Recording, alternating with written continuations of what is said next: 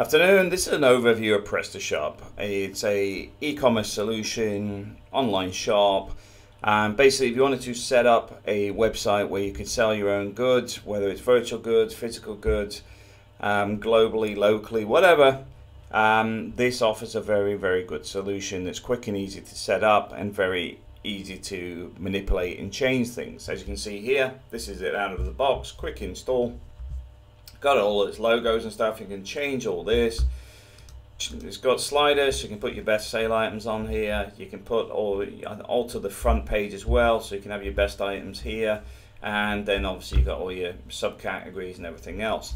The other thing is it's set up with Bootstrap as well, which means it will work pretty much on all mobile devices. So whether it's a phone, a tab, whatever, it works fine, which is another good important point.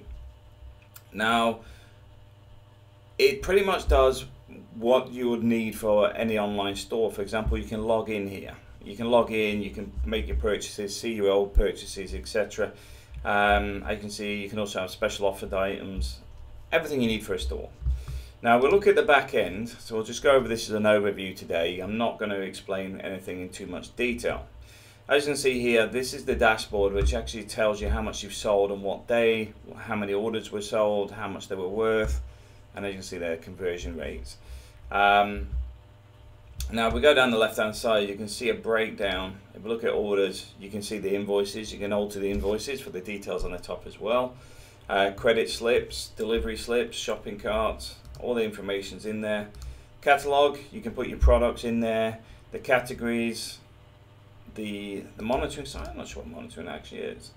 The attributes and features of each one, the brands and suppliers. So obviously you can put your suppliers in there, because if you're getting supplied directly, you can monitor how much stock you have as well. That's another thing that does have is stock information.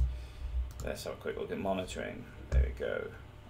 List of empty categories, list of products. Okay, so it's a monitoring platform, but it's not populated yet. Customer service, people can send you messages on the platform and then you can respond to them. It keeps everything in the dashboard. The reason that's quite good is instead of having emails that disappear off somewhere else, because it's all inside the interface, it means that more than one person can actually deal with inquiries as well as see what the other responses were. So that's quite useful as well. And obviously you've got the stats, which we're looking at right now.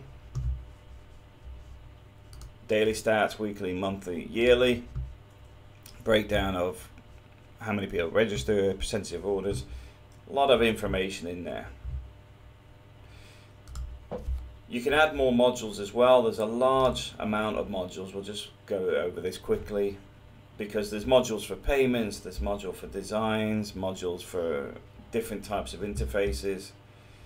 There you go, advanced search, different labels, professional blogging, MailChimp, so you can do mail shots, customer ratings and reviews, advanced pack crate, bundles of products, so you can, you know, like for example, say you have 5 shirts that are $2 each, you might sell them as a bundle for $8 for a $2 saving. And there's lots of different things, as you can see, that you could add as add-ons. Design wise, you can alter the theme and the logo. You can alter the entire theme as well. So like as you can see here, it's asking you, do you want that header logo or do you want to upload your own? So there's a lot of stuff in here. And then when we get down to shipping, you can actually add your carriers and set them up by the weight or whatever the setup you have an agreement with your carrier. Some places it's weight, sometimes it's down to a certain amount for a package size. You set all that up here and then it just automates that whole process. The payment methods, you add them in here, but you may need some extra modules because it may not have everything you need. Maybe like the banking system or merchant processing may have a particular one that you use that will interface with Prestashop through a module, and then you just add that in there. Then obviously from an international point of view, you've got what areas you can cover and any tax issues, and obviously there'll be some issues around the packaging as well. So there's a fair bit in here, and initially I recommend starting at the shop parameters, which is the basic settings of your store, and you work away from that. But what you're looking at doing is ending up with a working store, has everything in there, and as you can see here, let's do a quick one. We'll just buy a couple of items, we'll throw a couple of items. Yeah, so we want that, one a different size, one a bigger one, add to cart, and it should just throw it straight up there into my cart. And as you can see, proceed to checkout, and it may not let me check out simply because I haven't set up any payment processes.